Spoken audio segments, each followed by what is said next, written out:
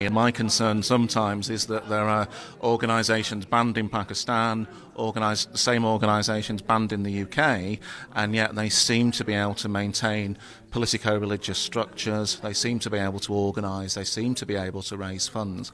And the UK really, and Pakistan, should have learned its lesson with the 7/7 bombings, where 2 of the 4 attackers had trained in camps in Pakistan, and obviously they used those skills to then come back to the UK.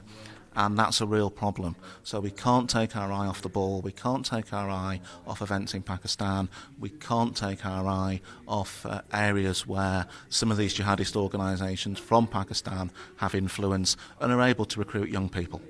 And I think Pakistan has an historical problem, which is the perception is driven largely by the United States, but also by others. Perception is that you have harboured Al-Qaeda in the past, that there are enough supporters of Al-Qaeda and similar organisations in Pakistan. Similarly, as we've heard from questions from the audience today, there's a feeling in the United Kingdom that majority of Muslims don't believe that 9/11 was perpetrated by Muslim terrorists.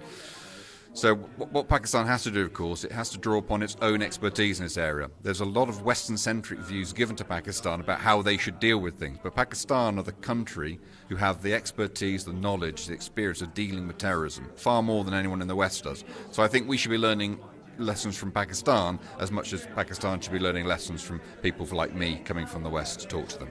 But they have to take a very systematic approach. They have to be shown to be engaging in all of the anti-terrorism efforts around the world.